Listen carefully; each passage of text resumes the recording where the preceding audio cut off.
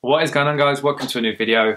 So you've seen the title then. Today I'm going to be giving you 3 niche ideas for 2019, and I'm also going to be showing you then the process and the kind of strategies and methods I'll go through to actually find these niches that have the potential. So I've been a big follower then of Tai Lopez for quite a few years now, and I was watching one of his videos recently and he mentioned the famous saying, you've probably already heard it, of give a man a fish and he'll eat for a day, or teach him how to fish then and he'll eat for a lifetime. So that's kind of what gave me the idea for this video. It's all well and good me showing you these niches and saying these are good ones, these have potential, but unless I actually teach you and show you how to find the niches yourself, then ultimately that's what's going to benefit you in the long run, and ultimately that's how you're going to be successful. So that being said, that's the topic of the video. Thank you for tuning in. I hope you enjoy it, and let's get straight into it. What is going on then, guys? Welcome to my computer. So let's jump straight into this actually, and what I'm going to do then is I'm going to take you through how to choose a winning niche first, because then when I show you the niche ideas at the end of the video, it's going to give you a better idea of how I come to find them and why I've actually chosen them. So starting from the top then, how to choose a winning niche in 2019. Now the first thing I want to draw your attention to is the actual definition of the word niche, because I feel like it's kind of lost its meaning. So I did a simple Google search and this is the actual definition then. So denoting or relating to products, services or interests that appeal to a small specialized section of the population. There's a few keywords in there, and it's small and specialized and it's section, because I've been guilty of this. A lot of people are guilty of this. I've pretty much just choosing any topic and calling it a niche when it's just not the case.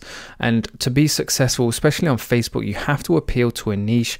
And choosing dogs, say as an example, dogs in itself is not a small specialized section. It's such a huge, vast audience. You need to do what I call a sub niche, which is actually choosing a niche within a niche. So if we take dogs for an example, then a good or a real niche then, or a sub niche, whatever you choose to call it, would be say pugs, because it's a breed within the dog niche, and people who own pugs, who have pugs, that's a small specialized section of the dog niche as a whole, if that makes sense. So that's the first thing I want to show you guys then, because I want to try and adjust your thinking to what kind of interests and subjects that we're actually going to be thinking about, and what ones are actually good ones, because the smaller, the more targeted you can go, then the more likely you are to find somebody who's really passionate and interested in your product. And then the next point I want to talk about just quickly is the marketing platform is relevant. So depending on where you plan on selling your product, then that's also going to affect how you pick your product or how you pick your niche. So for example, then people don't go on Facebook to do shopping, to buy anything.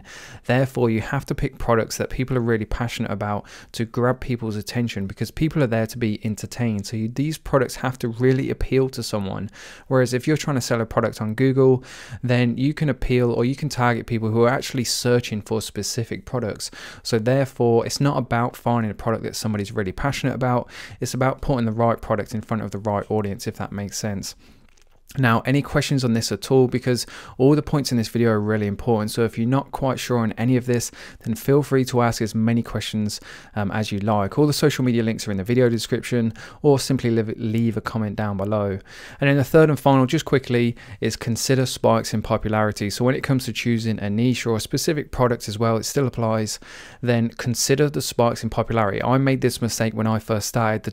The product I chose, if you're not new to this channel, if you've been following for a while, you know it was LED dog collars, and I got into trouble in that first year because I never considered the fact that the popularity of that product would decline, and then therefore sales would decline. So I quickly had to think on my feet and find other products then to bridge the gap, or to bridge the lack of revenue that was coming in from this product. So just to show you guys then, this is the Google Trends search, and as we can see then, there's clearly 4 different spikes in the past 5 years, and these are all around kind of Christmas time or winter time then, where it's going to be dark earlier on. So people will be finishing work and it's going to be dark, and therefore there's a requirement and a need for this type of product. But as you can see, in kind of like the summer months where it doesn't really get dark till probably 9-10 o'clock at night, then there's not so much as a need for this product. So if you do choose a niche or a product then where this is the case, then just be aware that you're going to have other products that are going to sell well through summer to bridge that gap, to make sure your sales and your turnover stays consistent. So that being said, then back to the actual Google document, and based on those 3 points that I've just mentioned, then I'm changing the title of this video to how to choose a winning niche in 2019 for Facebook advertising, because typically I believe that the majority of people watching this video will be planning on using Facebook ads, or they may already be. So the first point to consider then when it comes to choosing a niche is it has to be something that people have a strong connection with. We're going to be advertising on a social platform. People are there to be entertained, to see what their friends are up to let people know what they're up to. So unless it's something people have a strong connection with, then they're just going to ignore it. So as it says there, it's an extreme example, but fridges, probably the chances are it doesn't matter how good your fridge is, you probably won't do very well at selling it on Facebook, because it just, people, well, probably not a lot of people have a strong connection with their fridge.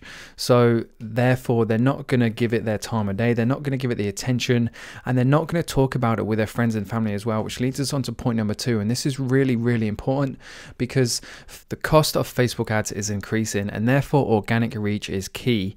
The better product that we choose and the stronger connection somebody has with it, then the more likely they are to talk about it with their friends and family, so to tag people or to share it on their page.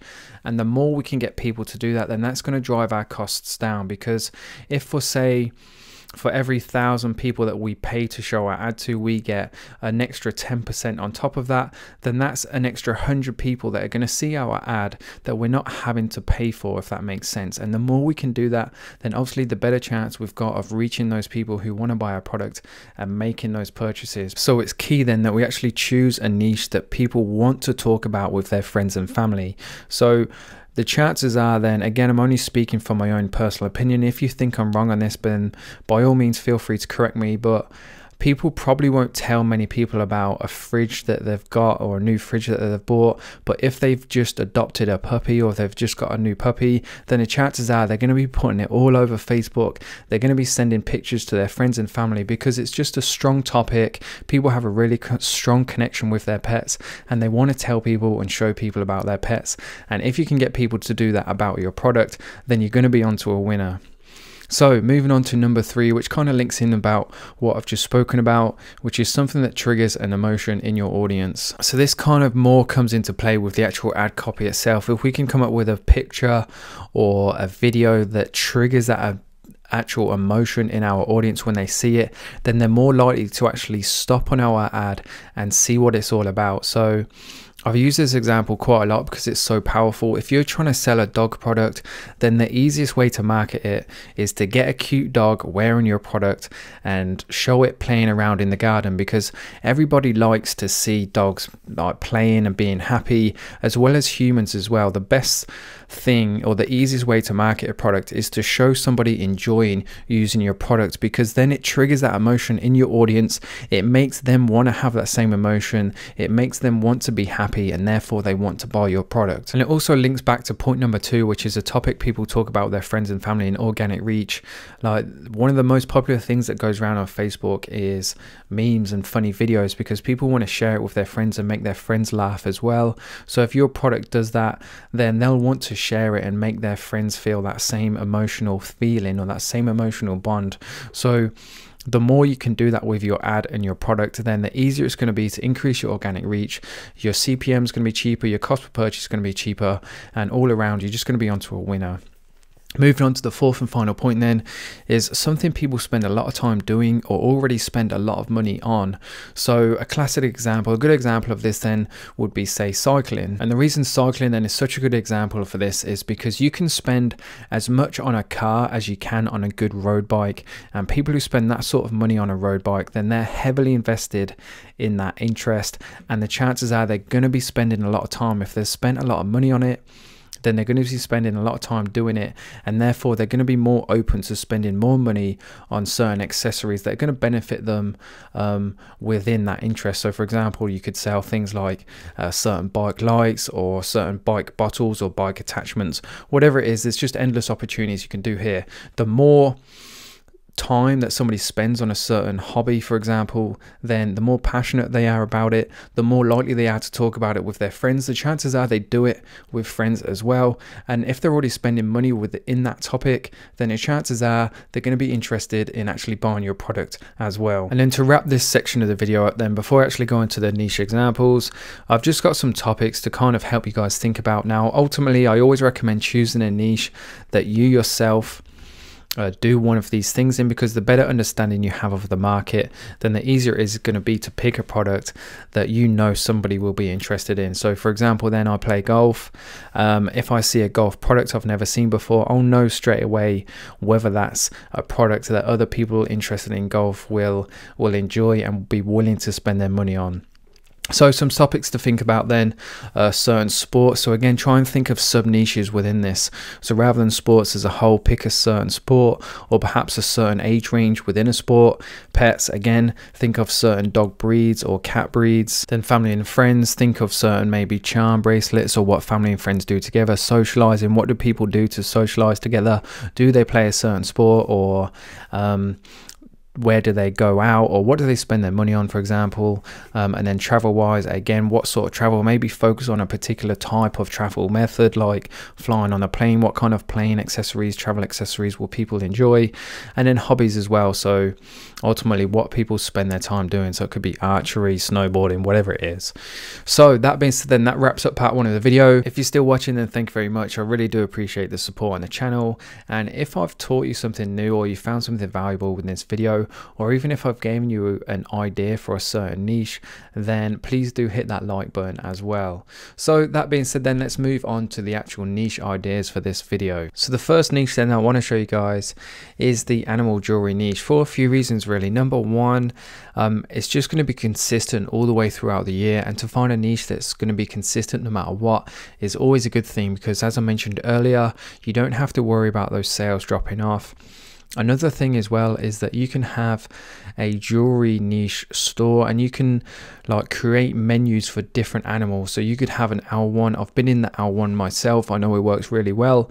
I know the elephant does as well, and I know the unicorn one does as well. The unicorn one especially is absolutely huge. So there's just, in terms of scope, then animal jewelry is absolutely huge. So definitely one I recommend going into for 2019. And then in terms of marketing, it's dead easy. It kind of presents itself. You can target certain interests on Facebook relatable to unicorns, to elephants, to owls. Again, another reason why I really like this niche: cats, elephants, turtles, just because in terms of targeting on Facebook is really, really easy to do. So I'm going to kind of go through these pretty quickly, just because the main kind of bulk of this video was to kind of show you guys how to find those niches and what kind of things to look for. This is purely then just to kind of give you ideas and motivation. So another thing I like to do as well is always check it off against Google Trends, just purely because it will give you an idea then of whether it is trending, whether it drops off at certain points, and when the popular and kind of spikes in popularity are as well. So as you can see, it's been pretty consistent for the past 5 years, so I see no reason why this won't continue into 2019 and 2020, then 2021. You can see the spikes, I'm assuming, are kind of around Christmas time, because they're like, it's the perfect gift idea.